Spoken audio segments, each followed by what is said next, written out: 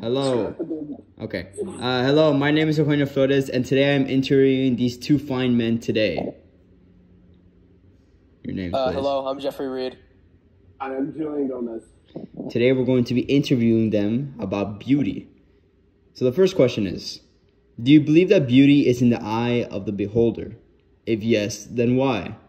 If not, then why? All right. So I very much do believe that beauty is in the eye of the beholder, whether it be with like art or people, like significant others or just friends even. It could be like, you enjoy someone's sense of humor more and someone else doesn't quite get it. It's a beauty that you see in that person. Or if, I don't understand some piece of art, but some art degree major might understand why the shapes mean this way, or, I feel like beauty is very much in the eye of the beholder, and, everyone has their own standards for beauty and what they appreciate.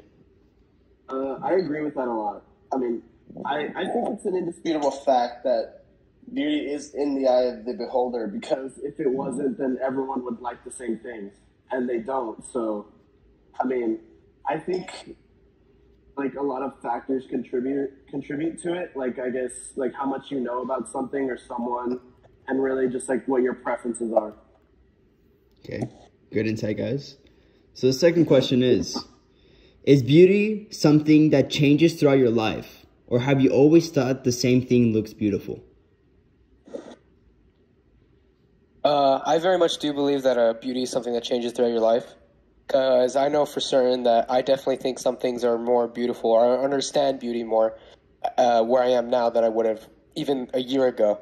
Because, people's tastes change and people grow and they mature. And when that happens, you may grow out of a certain phase. You may grow out of like, maybe when you were younger, you thought like stupid jokes were funny. And now, you're older and you don't find those things as funny. It's the same thing with beauty. You may find something beautiful when you're young and not as beautiful when you're older. I agree with that too. I mean, I think as you grow up, you experience different things and your taste may change accordingly, Mm-hmm. All right. Maturity is a huge contributor to that. Mm-hmm. All right. So the third question is, what do you think beauty is? And necessarily, what is the balance between ugly and beautiful? And why does those two things exist? I think beauty is, I would say beauty is more of a feeling that you feel. So like when you appreciate something, sort of, that's what beauty is. It's something that you can appreciate and is just inherently good, and you like to view it or you like to see it. And yeah, so I feel like the balance between ugly and beautiful is just like a way for us to know what is beautiful. Because something can't be beautiful if something else wasn't ugly, It can't just be beautiful and nothing is ugly. There has to be some sort of opposite. All right. Yeah, I agree with that. It's like a feeling. Like I think beauty is a preference, I guess. Mm-hmm. Like something that's beautiful is something that you prefer, and something that you find ugly is something that you don't. All right.